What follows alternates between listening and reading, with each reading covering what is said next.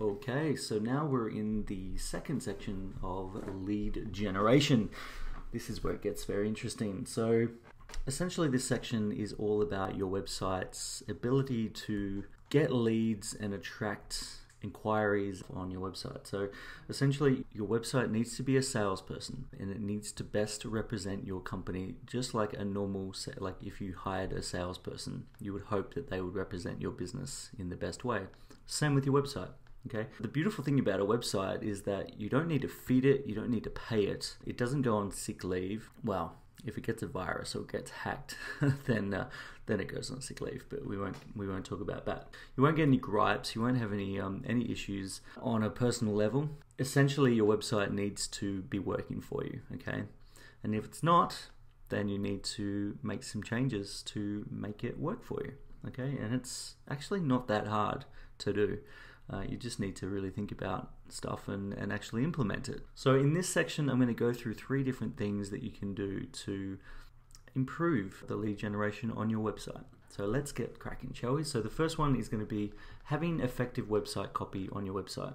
Second one is going to be call to action, so add calls to action on your website. And then the third one is trust factors, okay?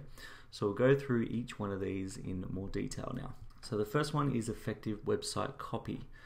Alright, so in summary, this is essentially having the copy written. So when I say copy, it's the text that visually appears on your website. Now, I want you to imagine that you go to a website and you're looking for a painter to come and paint your house, okay? And you go to this website and the first thing you see when you land on the website is like, "We are the best painters in the world." You know, that's their headline, right? And then under that, then it just then there's a video or something of the owner saying like, "I am so great, I'm the best painter, I'm just so cool, you're gonna love my jobs, and yeah, just ring me and we'll work straight away." Now that might work for some people, but in general cases, that's a really big put off, okay? People would be like, "This guy's so up himself, I'm not going to use him," okay? So essentially then what if you went to a different website after that and it had like a headline or something like that that really spoke to you as the target market, okay? And it said something like, "We make your house look $1 million," okay? Something like that. Or imagine what your house would look like with a new lick of fresh paint or something like that. And then under that it says, "Call us now to find out how." Now again, it's probably not the best examples, but you can see the difference, right? It's not about the company, it's not about the painter, it's about the target market and what they are wanting. So I'm now going to show you an example from a popular website. Here it is, it's coming up on the screen. So the first point here is to speak directly to your target market. So the copy on your website has to speak directly to your target market, and only you know what your target market is. So you need to identify their pain points and you need to speak to those pain points and put them into a positive spin, or you can use negative as well. I like to use positive. Anyway, the example that you see on the screen here is from a company called WP Engine. They're a premium WordPress hosting solution provider. They're really good. I just gave them some sort of testimonial then, didn't I? Yeah. Okay, so as you can see here, the text, so if you go and see their website now, this is the very first thing you see, all right? And it says, "Your WordPress digital experience platform" is the main thing, and under that it says, "Bring your imagination, skills, and vision to life and breakthrough digital experiences." Now, that's pretty awesome, right? That speaks directly to their target market right there, and it just says what it is without actually saying how great they are, because it's not about the company or the service provider. It's about, does the service provider solve my problem, okay? And how does that best communicate it? So WP Engine have done really well here, but again, you don't see anything like, "We are the best website host company in the world for your WordPress website, like use us today," It's nothing like that. Or it's like, "We have the best 100 gigabytes of space," and all this technical analysis junk that people don't really care about. They just want to know, is your host good, and what will it provide for me? What will it do for me? What's in it for me? That's the whole WIFM thing that you've probably heard a lot about. But so very straight to the point, speaks to their target market, okay? And there's also a clear call to action under that: get started. Or if somebody's just still sussing them out, then they can click on the YWP engine to find out more. Okay, the second one is communicate the benefits of your product or service and how better your customer's life will be after they use your product or service. This screenshot you're seeing is from another popular service called Evernote, which is a cloud storage for notes and all sorts of stuff. It's actually a really cool tool. I use it a lot. And you can access documents from all across different devices, and it's just really amazing. But again, the copy isn't about how great they are as a company, like saying, "Oh, Evernote, yeah, we're the best cloud storage solution in the world." Again, it's not about Evernote; it's about their target market. As you can see here, it's got remember everything, work smarter, bring it all together. And then they've got little sub-explainer sections under that to show why they should, what's the benefits? It's like organize your work and declutter your life. Like, it's not about, we organize your work and declutter people's lives. It's, no, you can do that. And it's easy. So it really speaks very clearly to what they do and what they offer. And then you can click on the little fancy little green video buttons there, and it pops up a video and explains more about that specific section, which is really cool. So it's very interactive, and you notice there's a lot of white space. It's not filled with a lot of junk. And of course, your business is probably going to be a little bit different. But anyway, just have a look around the web and have a look at your website and get inspired, because there's a lot of great inspiration sites out there, okay? And okay, the final screenshot that I've got here is FAQs, okay?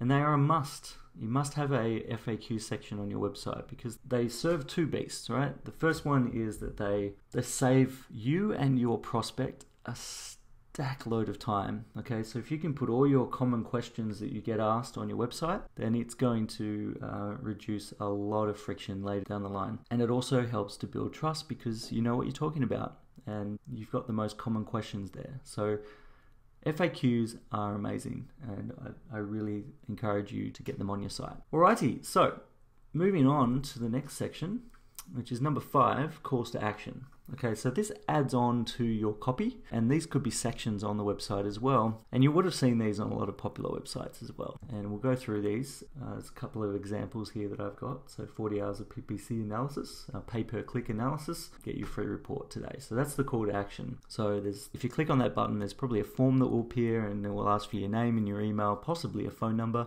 and then they'll send a free report. And then the one underneath that, send email your customers can't ignore. Again, the copy is about the target market. It's not about how great they are.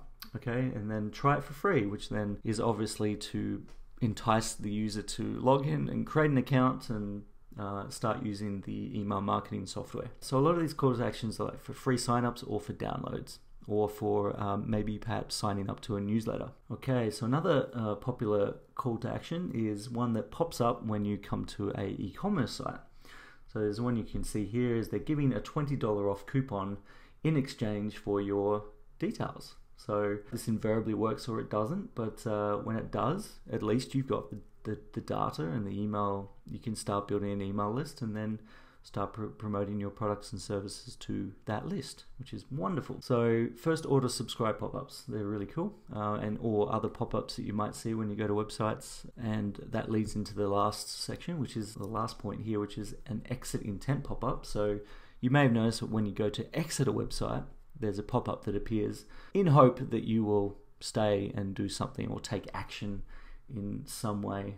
It's the last effort to try and keep you and to keep you motivated to stay on the site. So there's a couple of examples. They're the most common. So use calls to action on your website, and I'm not talking about like really major calls to actions. They could be really simple, like give us a phone call, call us today with the number, or sign up, or download, or another one that I see, if you're a consultant, you might want to give away a 15-minute free consultation. Something like that. If you're a lawyer, and you might be giving away a free 1-hour consultation, so you might have a call to action on there that says get your free 1-hour consultation, something like that, and then that leads them to a form. They fill it out and you ring them, and then that begins the sales process. Alright, so now we're going to move on to the last section in this area in the lead generation, which is trust factors. Okay, so trust factors go hand in hand with calls to action and also the copy of your website. So you could have the greatest calls to action, you could have the greatest copy on the website, But if you don't have trust factors, then it's probably going to fall over, because this just completes it. Okay, so this completes the circle. So let me show you what I mean by trust factors. So testimonials and client logos. Okay, so if you go to a website and it's all about the company and how great they are, then you're going to leave and you're going to think that they're just not going to help me. They're just so stuck up themselves. But if you go to a website and they've got testimonials and video testimonials, which are really great, and if they've got popular logos or recognizable logos that, with the clients that they worked with, that builds a lot of trust. Subconsciously you think, well, these guys must know what they're talking about, because they've got trust logos, they've got client logos, they've got people saying how great they are. If they've got videos, then that's even better, because you can watch the video and see how great they are. And again, it's not the business saying how great they are, it's the clients saying how great they are, which is perfect. So get testimonials on your website. Okay, so the next point that I've got here is adding an explainer or an intro video to your website. So these are really, really powerful. So again, it comes back to the premise of that your website is a salesperson, needs to best represent you. If you have a video of yourself or one of your team members talking about, again, how you solve the problems of your prospects, then it's wonderful. Like it could save a phone call, it could save a whole process of sales, of building trust. And so you could be sleeping at 12 o'clock at night and people could be coming to your website and clicking on the video, and they can actually meet you there and then, get to know you. And then in the morning when you wake up, there's a message or they might call you, because they already know who you are and what you do and how you can help solve their problem. So videos are really, really powerful, and you should definitely use them for your website. Okay, so for the last point, security badges or logos. So as you can see on this screenshot, if you put, say, Norton and McAfee Secure on there, then people will trust your website even more. You can even put these on general websites.